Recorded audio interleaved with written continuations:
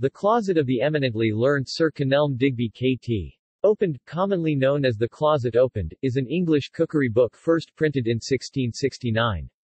It is supposedly based upon the writings of Sir Kenelm Digby, being as the title page states, published by his son's consent. The book gives recipes for traditional English dishes such as meat pies, pasties and syllabub, but also reflects on Digby's travels around Europe, with recipes such as pan cotto, as the cardinals use in Rome. The book echoes an earlier age with some 100 recipes for brewing mead and metheglin. Book approach. The book consists entirely of recipes, with no structured introduction. There are no illustrations. There is an alphabetical index at the end.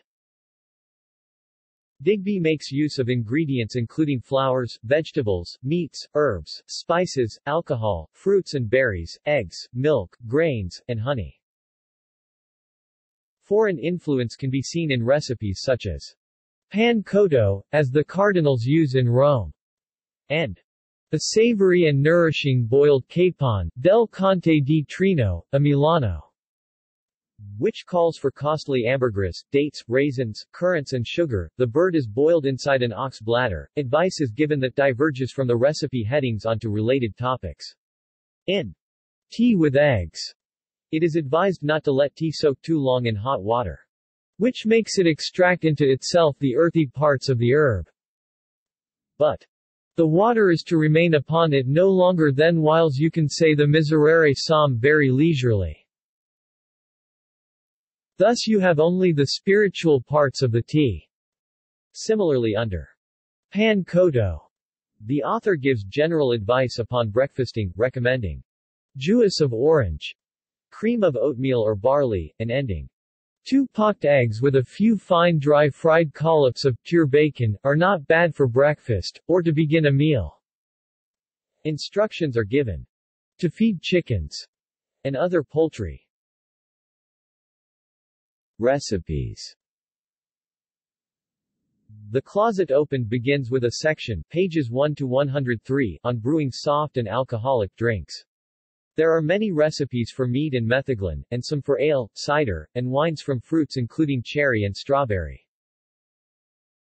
It then provides recipes for salads, eggs, potage, meat pie and meat and vegetable pasties, cooked and prepared meats, syllabub, cakes, pies, puddings and other desserts. The book ends with recipes for jellies, marmalade, quince paste, jams and syrups. Editions. The Closet Opened appeared in the following editions: 1669, first edition, H. Brome. 1671, second edition, H. Brome.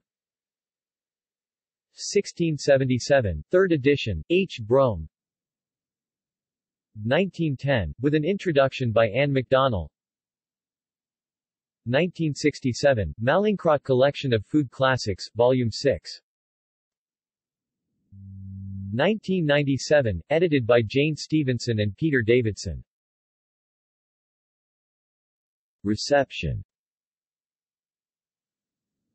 The celebrity cook Clarissa Dickson Wright described Digby as the first true dilettante foodie, as well as a privateer, a spy, a hypochondriac and also an enthusiastic amateur scientist.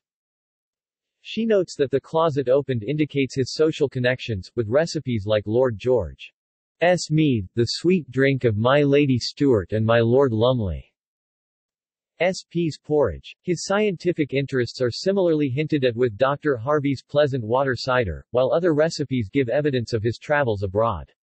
What she finds most fascinating, however, is the wealth of food influences, and the trends that appear. Dickson Wright argues that the taste for lighter and clearer soups than the thick potages of the Middle Ages indicates either French or Scottish influences. She writes that these are indistinguishable because of the strength of French influence in Scotland at the time. She contrasts such novelty with the distinctly old-fashioned feeling of other recipes, especially the 100 versions of those wonderfully medieval drinks mead and metheglin. She confesses that, "One of the very few things in this world I regret never having tasted, and now never will, is his recipe for sack, that is, sherry, flavored with clove gilly flowers, carnations or pinks." Notes. References. External links. Sir Kenelm Digby's Closet online, via Project Gutenberg.